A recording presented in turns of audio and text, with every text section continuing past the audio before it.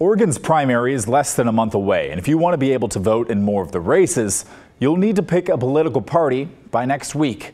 That's because Oregon has closed primaries, which means you can only vote within the party you're registered with.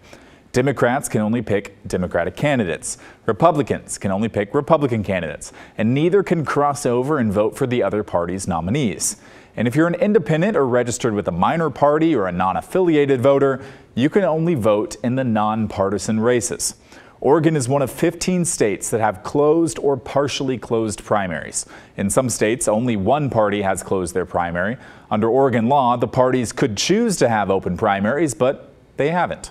There are arguments on both sides of keeping primaries closed. Supporters say registered party members are more invested in their candidates, and they worry that non-party members could try to sabotage the party by voting for a weaker candidate.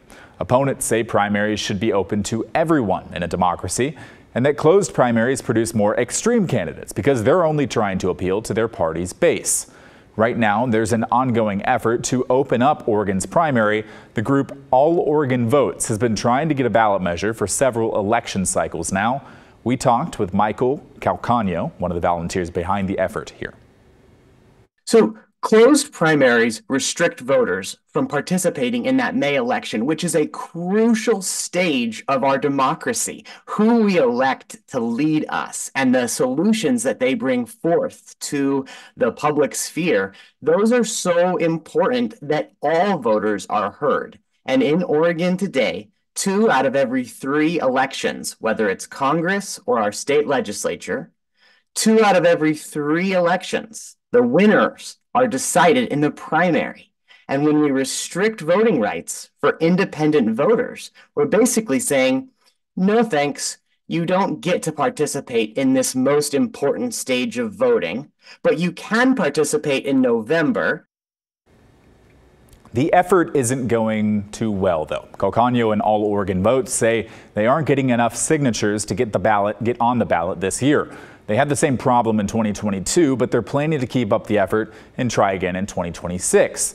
The last 2 times open primary measures did make it to the ballot, they failed in 2014 and 2008. But Oregon actually has a much larger number of independent and non-affiliated voters, and that's growing, than people registered to a party. So the biggest chunk of voters in the state will be left out of primary voting.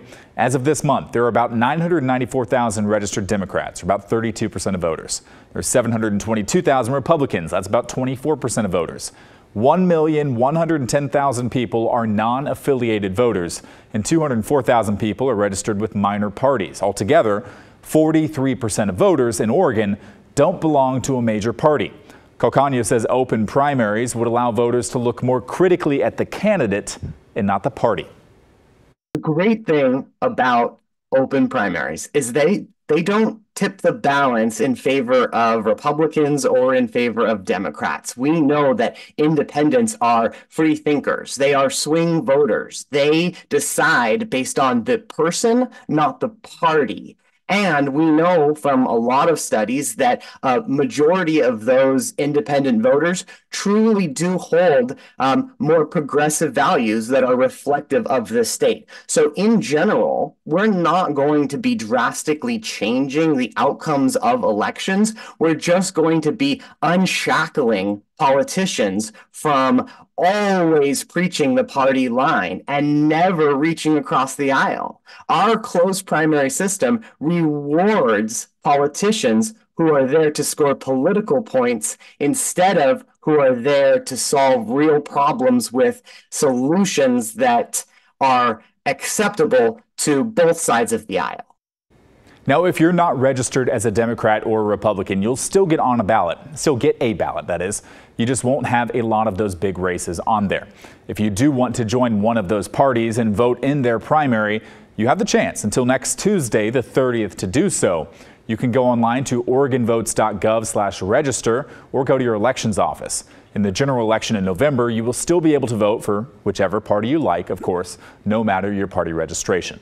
So what do you think about this? Should Oregon primaries be opened up to everyone, or are they better off staying closed for the reasons we shared earlier and only letting registered party members vote?